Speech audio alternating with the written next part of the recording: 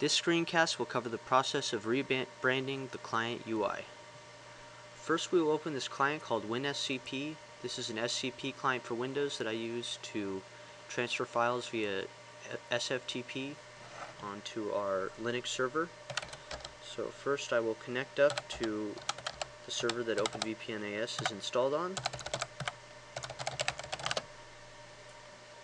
Accept the key.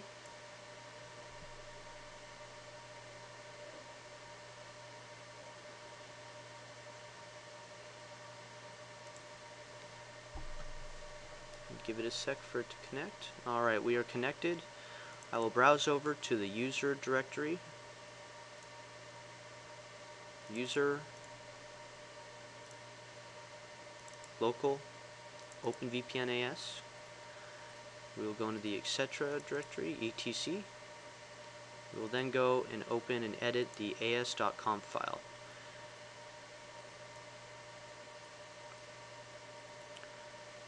Okay, now that we are in the as.conf file, you will see this area right here where it says the company name will be shown, and you will change this area right here where it says OpenVPN Technologies Inc.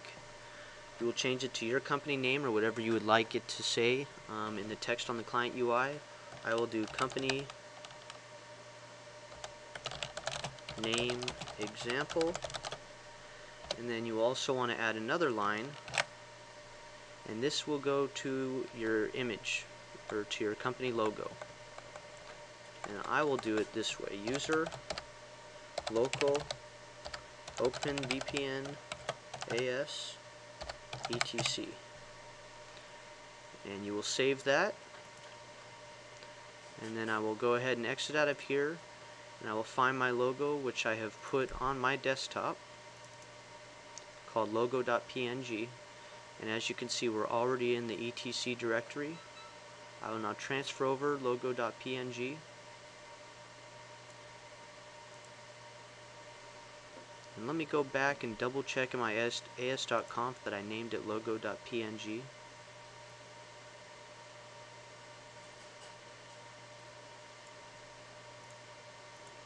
So I put etc/logo.png. I click save. I then open up my PuTTY window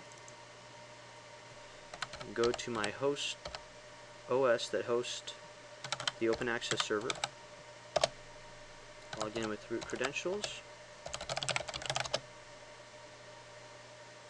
and give it a sec to log in here. We're running a machine with low memory. I will then do a command to restart OpenVPN AS. Service OpenVPN AS restart, and it'll give the status that it's restarting OpenVPN AS. Okay, it's been restarted. We will now navigate over to our client UI. This is what it looked like before. This is what it looks like now. This is my company logo.